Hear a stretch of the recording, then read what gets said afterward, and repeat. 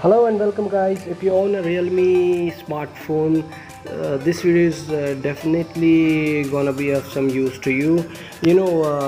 Realme's ColorOS operating system has some unwanted applications, like you find app market. Then if you head on to this one, hot apps, hot games.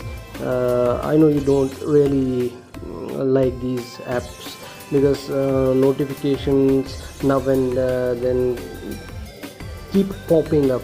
They feel sort of disturbing. You don't really like them, and if you want to disable them, you want to just hide them from your home screen, you please watch this video till end.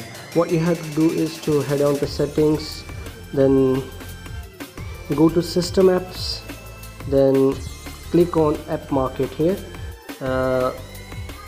You disable this home screen folder for popular apps, and if you don't want any notifications from these applications either, also disable this. This way you are done guys. You get rid of these annoying applications that you really do not like. Look, you can see my app, two folders, hot apps and hot games folder has now